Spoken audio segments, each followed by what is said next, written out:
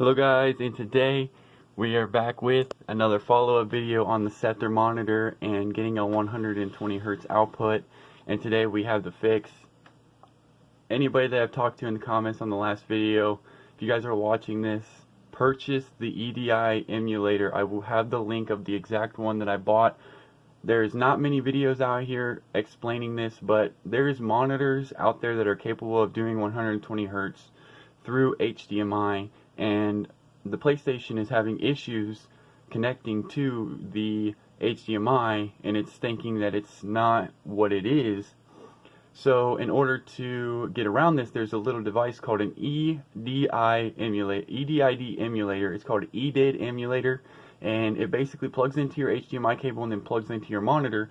And what that does is it tricks your PlayStation into thinking that's what it is, and it gives you your 120 Hertz modes in your games.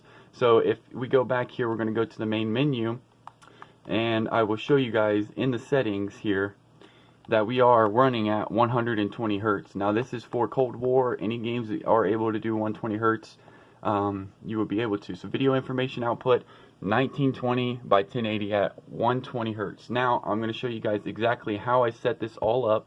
Sorry, my camera focus is so bad right now.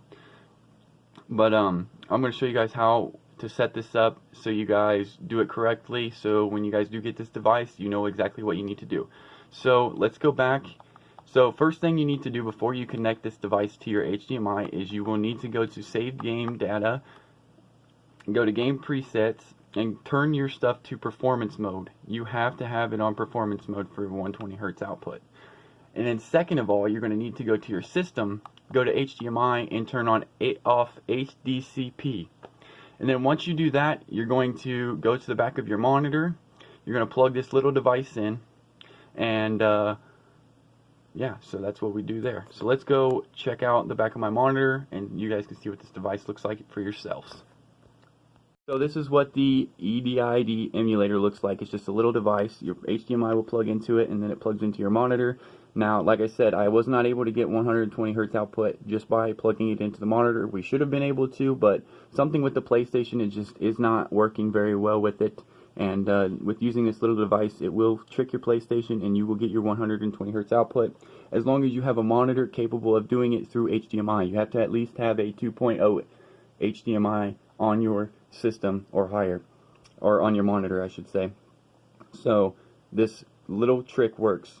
Like I said, I'll link it below so you guys can go get it for yourselves. It's on Amazon for about $22, and it fixes all of your headache issues that you guys are having with the PlayStation 120 Hertz.